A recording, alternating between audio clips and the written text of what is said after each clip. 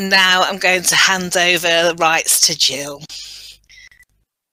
Thank you, Diane. There we go. Gill, I'm just going to do a little introduction about you so everybody knows who you are. So Gill is a community matron at Portsmouth Hospital's University Trust in the UK. And Gill started her career as a community midwife, working the team midwifery model, which enabled her to give the woman-centred care that she is so passionate about. And Gill is really committed to ensuring the well-being of the community midwives, and became a supervisor of midwives and later a professional midwifery advocate to support this. Becoming the clinical lead at Portsmouth Maternity Centre, a standalone maternity unit, meant she led a large team of midwives and strived to ensure the unit was a base of excellence for both the women and the staff. And now the community matron, Gill, has been instrumental in setting up the continuity of care model there.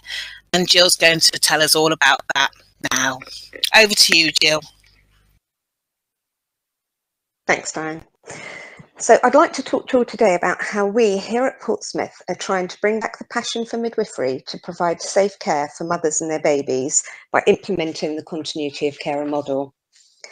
Here in England, we're currently undergoing a staffing crisis, and a recent survey by the Royal College of Midwives reports that midwives are being driven out of the NHS by understaffing and fear that they cannot deliver safe care to women in the current system.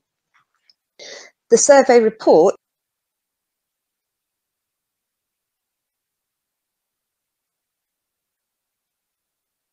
Oh, I think you've muted yourself, Gill. Sorry, I'll restart.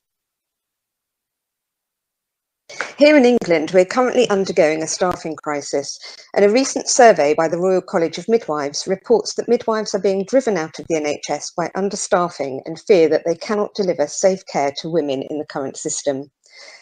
The survey reports that burnout amongst midwives, and in fact all maternity staff, is higher than ever, particularly after the global pandemic, which saw unprecedented levels of sickness, in addition to the pre-existing shortage of midwives. Alarmingly, the highest level of dissatisfaction amongst those who were surveyed had only worked in the NHS for less than 5 years. We're seeing the views of the RCM echoed in our own workforce. Coming into post, I inherited a community workforce who had 1 antenatal day per week. All their antenatal work had to be provided on this day. And community midwives rarely cared for their own women in the intrapartum period. And in fact, the community had seen a reduction in the labour care being offered. This was due to staff taking up specialist roles and taking up a second clinic due to the staffing levels. Historically, the community supplied one alongside a unit midwife who was supported by 2 on-call midwives. Over the years, this changed to dedicated shifts, and they were mainly worked on the labour ward. This led to a high level of dissatisfaction and sickness amongst the staff. It is rare for midwives to see their own women postnatally, with the exception of maybe for discharge, and this was even harder during the pandemic when the discharges were carried out over the telephone. Postnatal shifts currently are very busy, and they're mainly carried out by maternity support workers. And currently, both the support workers and midwives are very dissatisfied with the care they're giving.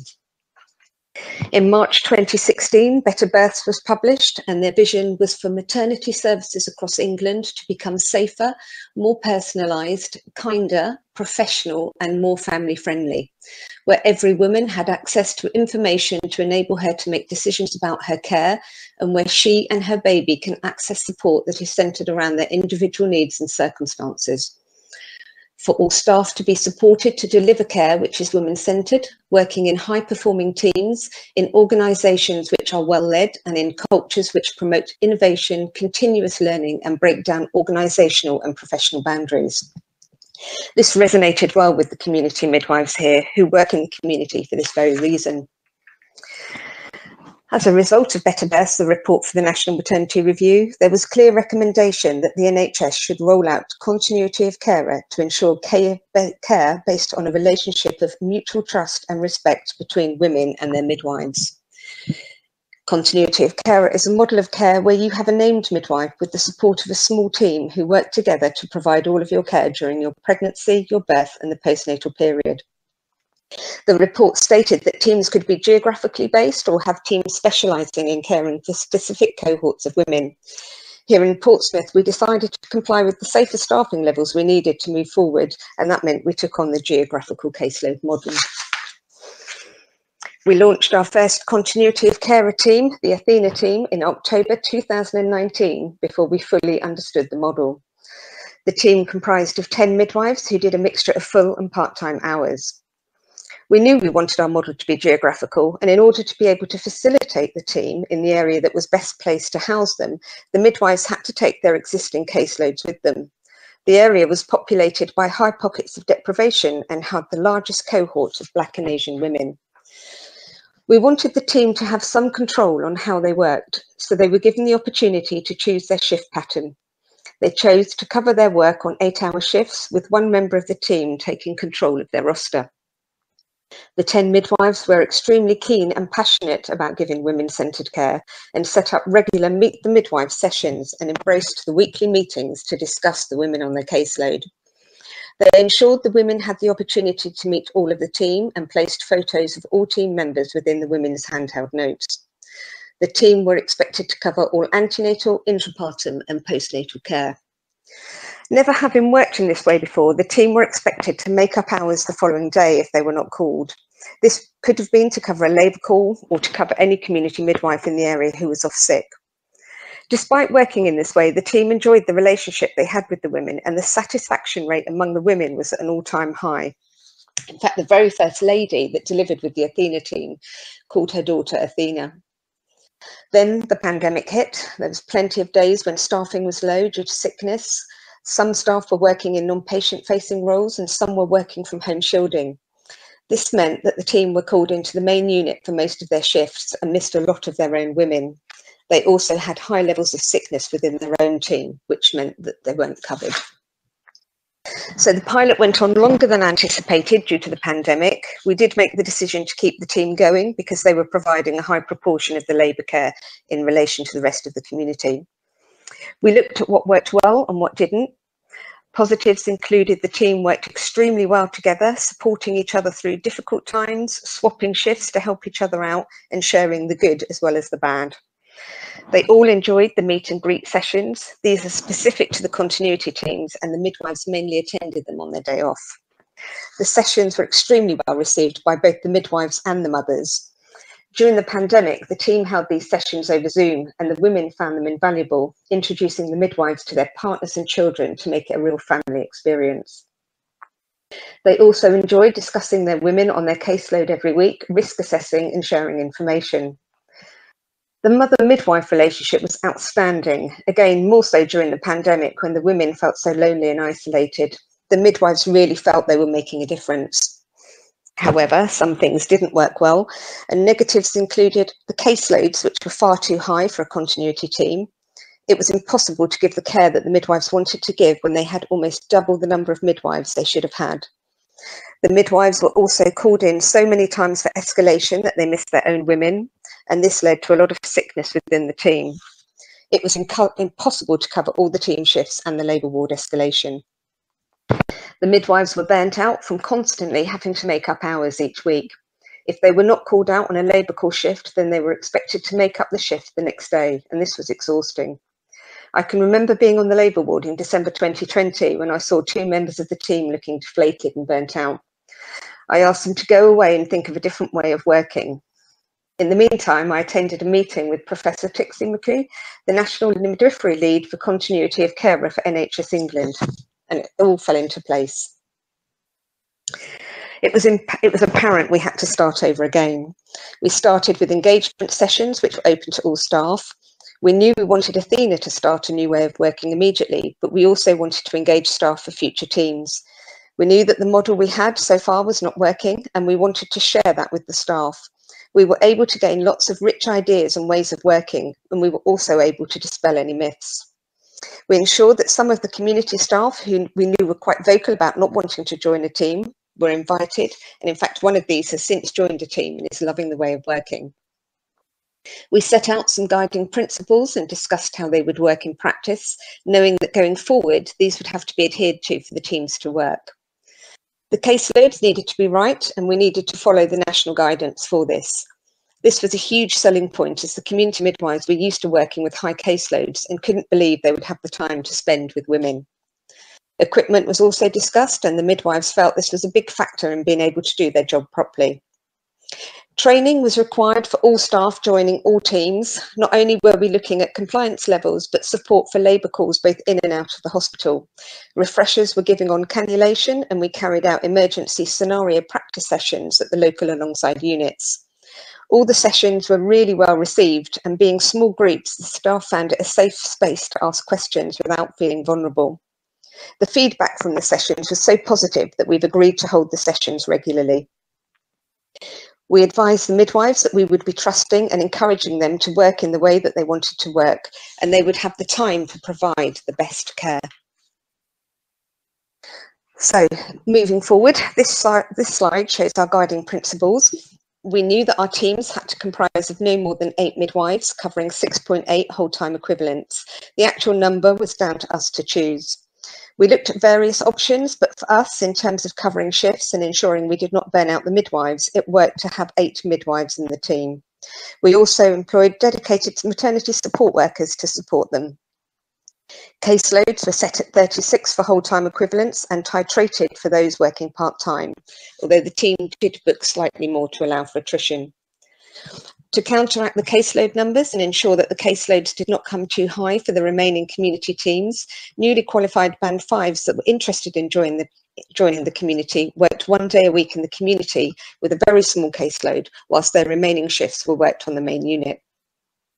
The team had to provide all antenatal, intrapartum and postnatal care and would be on call for labour care as a team 24 hours a day, 7 days a week. They would have to cover all sickness and annual leave. At the engagement sessions and the separate sessions with Athena, the teams were all keen to cover their own annual leave, and in return for this, we ensured they did not form part of the hospital escalation process. The reason for this was twofold. Firstly, they would not be able to cover their own escalation in the team and the escalation of the main unit. And secondly, we would be offering intrapartum care 24/7, and the main unit would always be able to rely on the teams to come in for their women, whether that was in labour or the induction bay. To protect from the escalation process was hard initially. Not only was it a new way of working, but it meant a whole new thought process for the Band 7s running the unit. They were, once they understood the process, extremely supportive of the team, and it is now the norm. It should be pointed out that we had the full support of our Director of Midwifery, and without her support, it would have been impossible. The midwives needed to be trusted to give the care that they wanted to give. This meant they did not have to work the following day if they were not called out, and they would not be questioned. They could work the hours to suit themselves and within any time within the working month. We handed over the hours to them totally, and they self-managed them. What is interesting is that the midwives tend to go over their hours to support the women rather than actually owe them. So Athena relaunched in March 2021 with the new way of working, and they have completely flourished. They have worked within the guiding principles set out in the previous slide, and they've proved to be the way forward. The team have been given full autonomy, and they have been protected from the escalation process. The midwives are the happiest I have seen them, and there have been changes within the team since they commenced, with midwives moving to other areas, leaving for personal reasons, but they're never short of people wanting to join the team. So for 1 year, Athena cared for 242 women over the course of the year. They provided 100% of all the antenatal and postnatal care, and 31 women, which equated to 13%, did not receive intrapartum care. Of these, 21 were not attended as they were already facilitating another Athena birth, and 10 were not called by the unit. Whilst the team cannot be expected to look after more than 1 woman at a time, as they are such a small team, it's interesting to note that there have been many occasions where they have come in to support on their day off when two women are in labour at the same time. And not being called in was a problem at the beginning of the year when we changed from paper to digital notes. However, this has been addressed. So you can see from this graph that Athena had a slightly higher SVD rate overall than the rest of the service, which in turn led to a lower assisted delivery rate and lower emergency caesarean section rate. 80% of all the births occurred on our labour ward, with the remaining 20% comprising of the alongside standalone and home births. The higher SVD rate and lower intervention rate could be due to the trusting relationship between the mother and midwife, knowing a woman's wishes and women being more relaxed in labour. However, you will note that Athena had an elective caesarean section rate that was slightly higher than the rest of the service.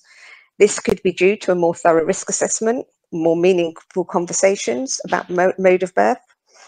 They also have a higher percentage of Black and Asian women on the caseload, which will increase the elective caesarean section rate in terms of diabetes, etc. I have been absolutely overwhelmed by the amount of thank you cards that the teams have been sent, and here are some quotes from the women. "You have been at my side since I booked, and for that I'm truly grateful. I couldn't have done this without you. When you walked in the room, I knew it would be okay.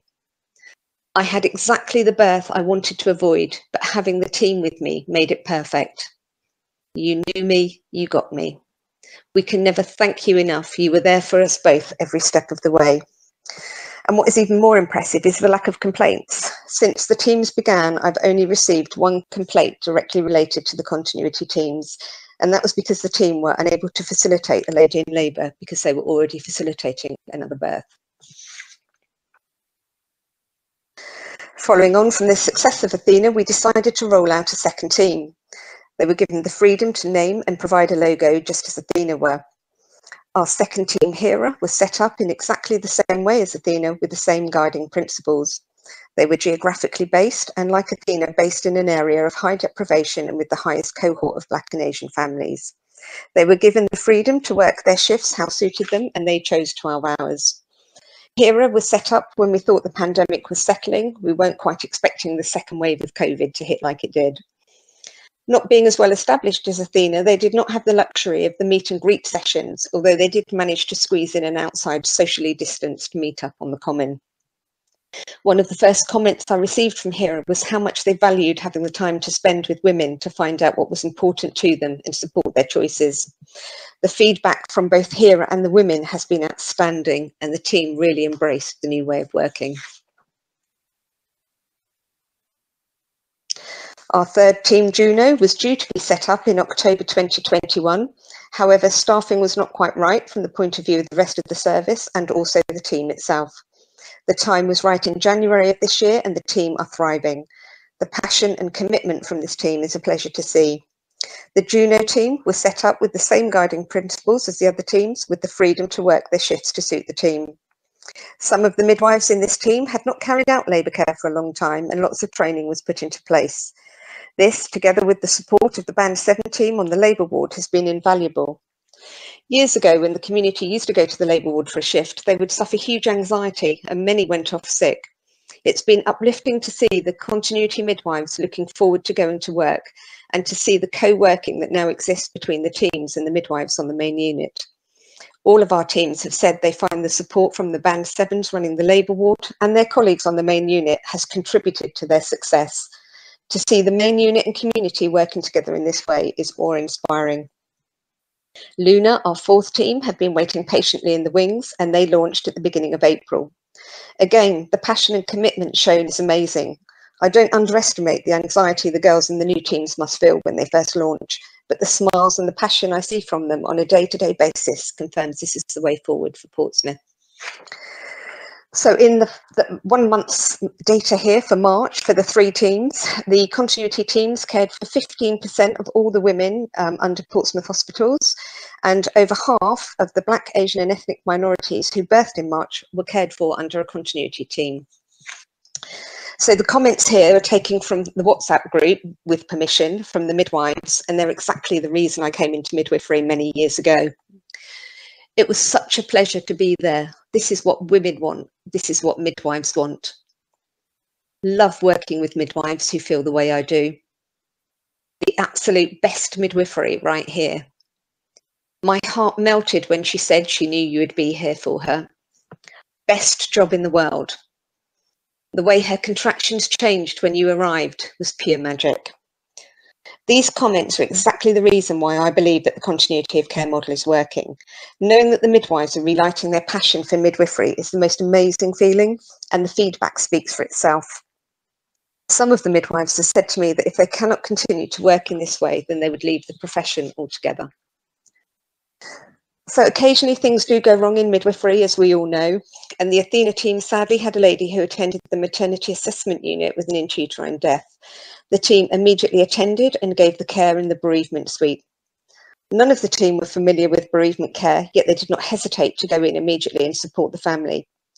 Staffing on this day meant that the team was supported by one of the midwives on the main unit who specialises in bereavement care. She emailed me the following day, and this is what she had to say. Today, I was caring for a lady in Nightingale, an Athena lady with an IUD. Katie and Ellie came in to see her at the start of her induction, and due to full staffing, I was able to support them.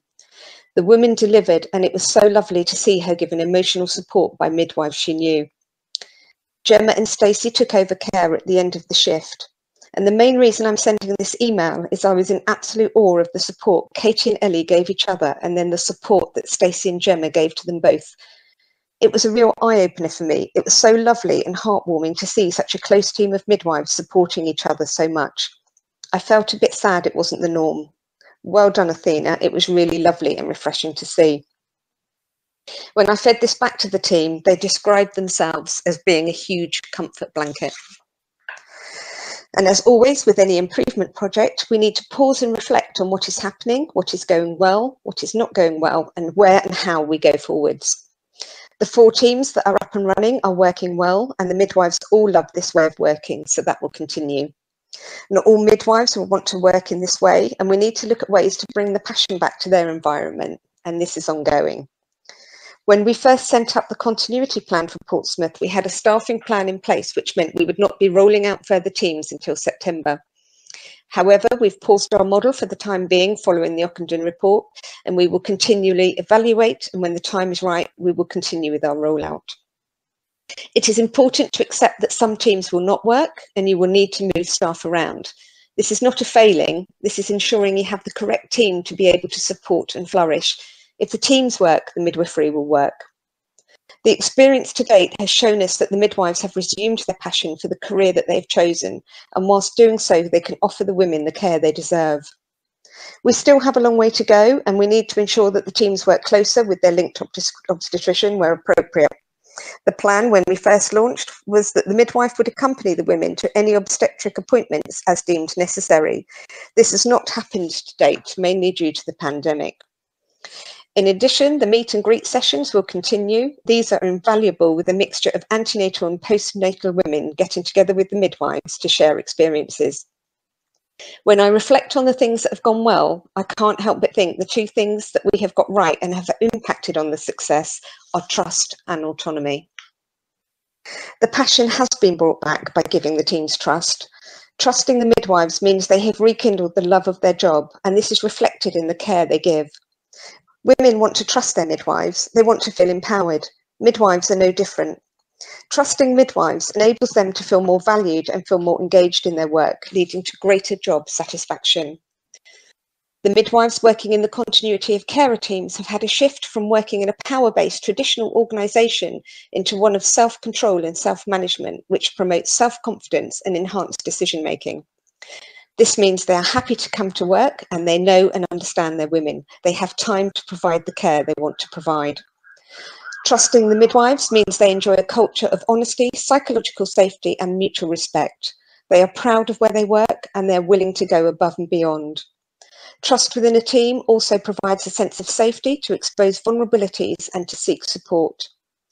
When you have trust in a team, the individuals become stronger because they are part of an effective, cohesive group. Trust is essential. A team without trust is just a group of individuals working together. Autonomy is very difficult to define, and it's documented in many different ways. It's the central element in midwifery that is commonly linked with informed choices, decision-making, and power to control over a situation, as well as having the knowledge and skills to be confident and think critically. So how have we given the midwives back their autonomy? We've given the teams the freedom to work in a way that suits them. They get to decide with the women where and when they're seen. They take responsibility for their decision-making, which increases their job satisfaction. They develop self-reliance and resilience, two really important leadership skills, which ensures team morale remains high and everyone is motivated to perform well. Autonomous teams self-organise and decide themselves how their days will look, and they're all highly involved in decision-making and issues. Culture in the workplace can have a direct impact on midwives' autonomy. Working in small teams where you feel confident to share and reflect at weekly meetings can only enhance autonomy by having the confidence to discuss and be accountable for your actions, giving total responsibility. When midwives are supported and empowered to work in partnership with the women and have the time to offer bespoke care, they will feel fully autonomous.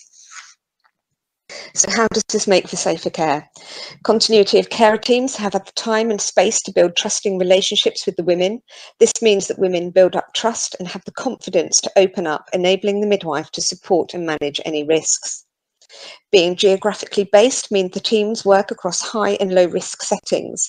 The teams work closely with the practice education clinical skills facilitator, and they attend formal and informal training. Effective teamwork. Whilst the women have a named midwife within the team, at least one appointment is always provided by another member of the team as a fail-safe. Any discrepancies that are picked up can be discussed as a team. The weekly meetings are invaluable. Here, the women are discussed as a group, not only to get different perspectives, but also to support and confirm the care offered. I've occasionally been present at these meetings, and the team constantly reflect and learn from cases, appreciating what they did well and learning where they could improve. According to the RCM, many midwives are already going above and beyond to secure the right support for their women. However, they work in areas where services are already stretched, which means they cannot give that wraparound care that some women need. Continuity of care can offer this support.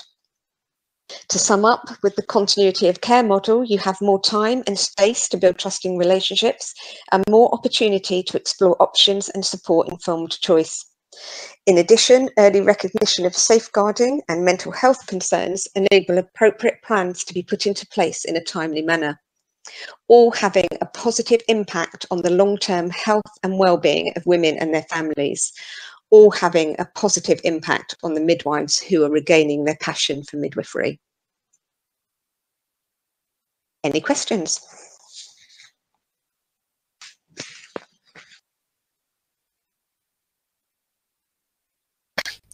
Fantastic, Jill. That's absolutely amazing. It's such a positive story, and everybody's really, really excited about the work that you're doing, and they're just saying it's so nice to have the patients and the midwives feed and how positive that's worked in your area. There are a few questions that have come up. If anybody has any more questions, please type them, or you can speak to us, that's fine, and you'll be happy to take those questions. One that's come up is, do you have any band 5 or new preceptor midwives in the continuity of care teams? Yes, we do. We've had, we trialled our first team, in fact, Athena, with one band 5 midwife, and that proved really successful. The preceptors work across all areas because we're so geographically based, which means they gain their skills just as quickly, and in some cases quicker than their contemporaries, because they're able to see their women through the whole journey and not pulled to other areas. We've since gone on to have a band 5 in each team, and it's been positively received from both the midwives and the women. Excellent. That sounds so that's working really well for you, Jill. And also another question that's come through is, do you have any students working alongside the continuity of carer teams as well? Yes, we do. Each team has approximately 9 students from different year groups.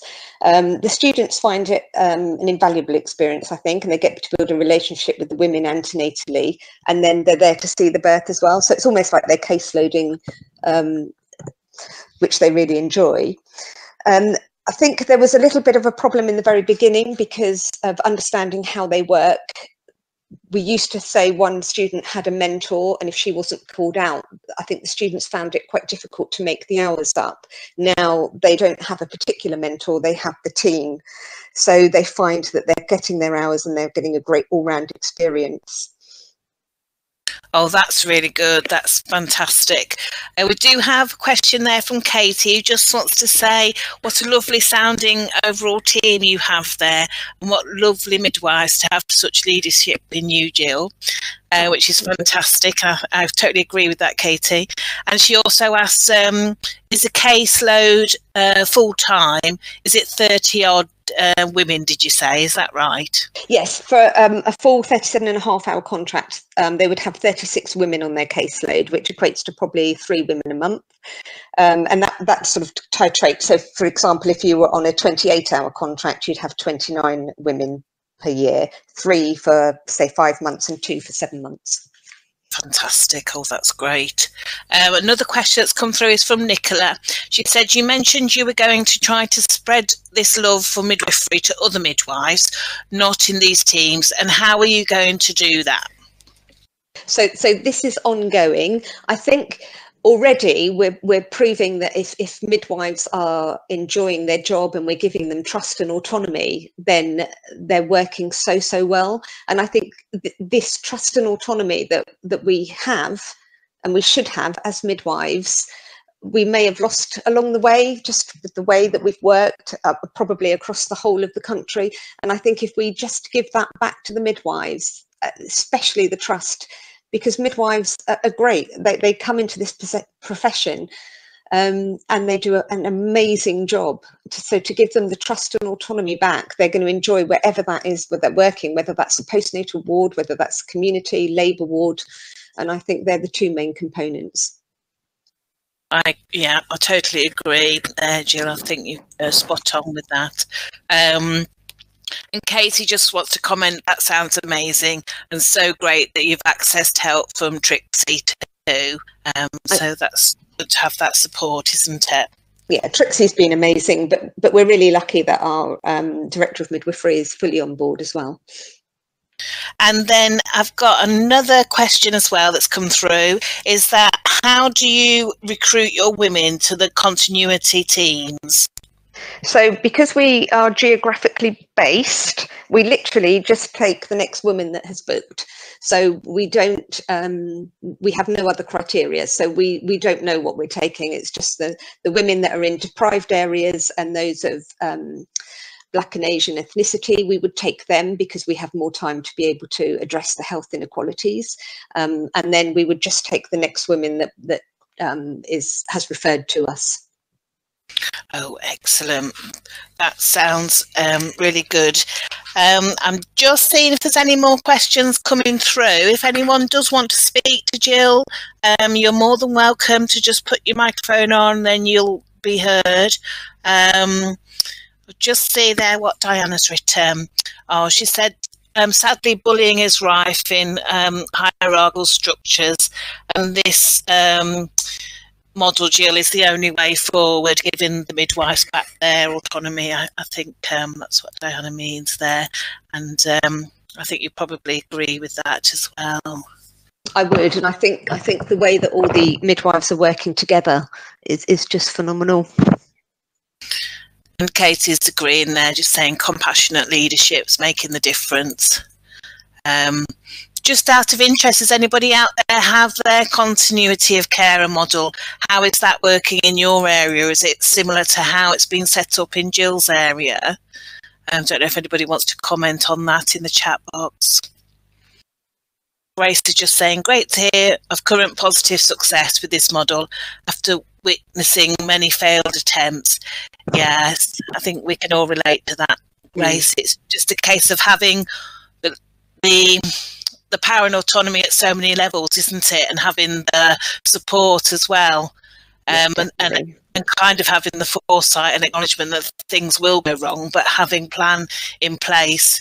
I just think the model that you're illustrating to us, Gill, in this presentation is really good, of how it can work successfully. I think it's fantastic. Yeah. The midwives are certainly loving it. It's really nice to see how happy they are in their jobs.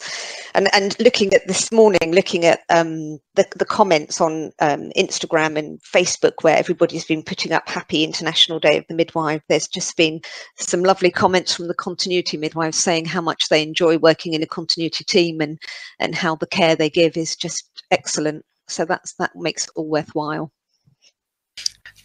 Definitely. And then Ali there's just saying they have one team but not working as effectively, obviously being halted due to Oakenham for 6 months. And then she just makes a further comment that she's it's just really nice, good to know that it is working well in some areas. And Sue Max says, smashing, well done, thank you. I mean, I think that with regard to the fact that they have to cover their own shifts, that can be hard.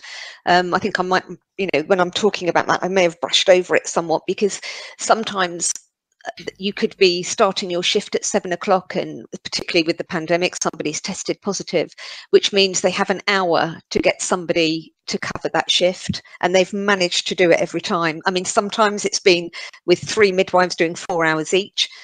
Sometimes they've just straight swapped shifts, but it's worked really, really well. But I don't underestimate that it's really hard going sometimes. So they've got that extra compassion for each other, that you can really work as a team and rely on each other. That's fantastic. Exactly. Yeah.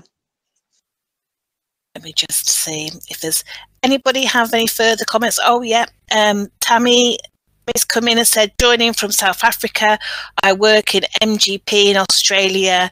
I enjoy working in this model of care, and it can sometimes be challenging. Is MGP, is that similar to the continuity of care model?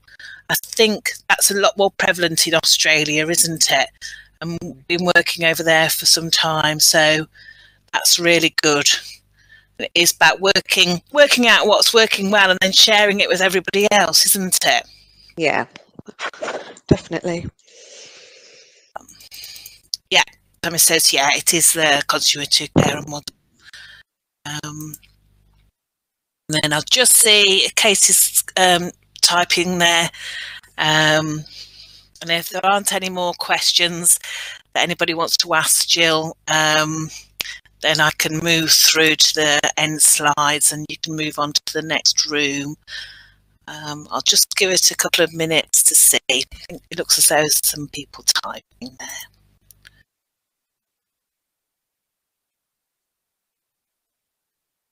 Yeah.